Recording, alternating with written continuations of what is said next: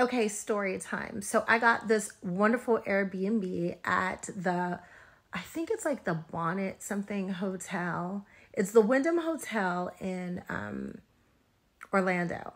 Beautiful property. Well, I fucked up. I went to their little sales pitch meeting because they offered me something free. I don't know what it was, but I went. They held me hostage. I didn't want to buy a timeshare, but I did end up buying a discovery package, which seemed like a good idea at the time. It was not. I paid like $3,200 for this discovery package. Long story short, every time I went to book, the rooms weren't available. Then I finally did book, and we went to the Waikiki Beach Walk, the Wyndham hotel. The room space, like the bones were great, but the room probably hadn't been cleaned in at least a month. It was so dirty that the shower floor was black. I made them come and scrub my shower floor because I would not let my daughter take a shower in there.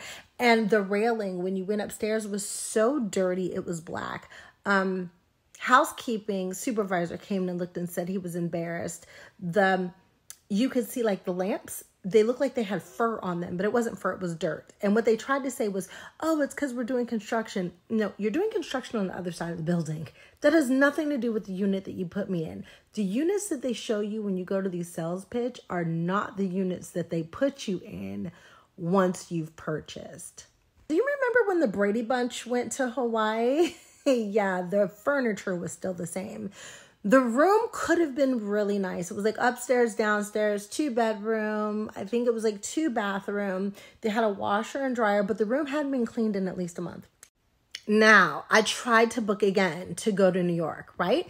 They told me I needed a 3-day minimum. I said, great, I'm coming in on the 21st. I will be there for 5 days. So if I could stay there all 5 days, it would be amazing. They told me, no, the room is not available for 5 days. I came in on a Wednesday, but they booked the room for Tuesday, Wednesday, and Thursday because they told me that I had to do a 3-day minimum, which meant that I had to book and use my points for a night that they understood I was not going to be in the room. Let me repeat myself. They understood that I was not going to be in the room. So I said, well, instead of doing like Tuesday, Wednesday, Thursday, why can't you do Wednesday, Thursday, Friday? Because I will be there. But of course, they were booked Friday. So I had to use my points for a day. I wasn't even in the room. So I stayed there for 2 days, then still had to come out of pocket and go to another hotel, which was amazing because we stayed at the Executive La Soleil Hotel in Midtown. I should have stayed there from the beginning. Long story short, I still have 1,600 points with Wyndham because I had to use a day when they knew I wasn't going to be in the room. It would have been cheaper. I added it up. It would have been cheaper if I'd have just paid out of pocket for my 2 vacations rather than buying the discovery package. I went to sales pitches again and I told them no way. I just went this time for my $100 Uber credit when I was in New York. And they still try to hold me hostage. What they do is like they come in, you tell them, no, I'm not interested, thank you. And then they bring a closer in, which is like the used car salesman. Usually somebody who's like fast talking, who's been there forever, who tries to sell you. Didn't work. Wasn't doing it. Will never give Wyndham my money again. Ever. If the Wyndham ever tries to get you to go to a sell pitch, run.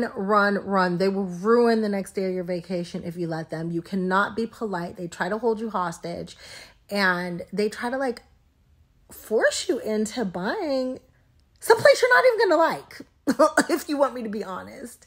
Yeah, buy a vacation home maybe. Don't buy a timeshare at the Wyndham. And the nicest place was in Orlando. The other properties were not as nice. And they show you really nice rooms. But those are not the rooms they put you in. So yeah, Club Wyndham was a bust. I will not be doing that again. I'm going to try to use my 1,600 points to go somewhere. They need to give me my points back for that day they made me book when they knew nobody was going to be in the room too. But as of right now, yeah, it's a no-go for me.